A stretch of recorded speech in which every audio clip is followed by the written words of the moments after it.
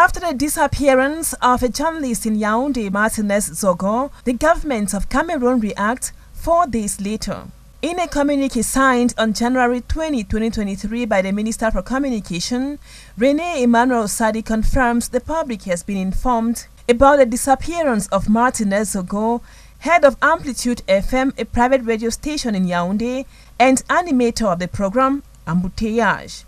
The minister goes further to say, information available now says his whereabouts is still unknown and Martinez Zogo has not been seen neither at his house nor at his place of work. The government, he adds, is following the situation with keen interest and instructions have been given to ensure that more light is shaded on the journalist's disappearance. Minister Emmanuel René Sadi's communique also says the government of Cameroon ensures that journalists freely carry on their job, respecting the law and regulations in place as well as the ethics and the ontology of the profession. René Emmanuel Sadi adds that the government reaffirms that all measures have always been put in place to preserve press freedom in Cameroon, while calling on journalists to be professional as they go about their job.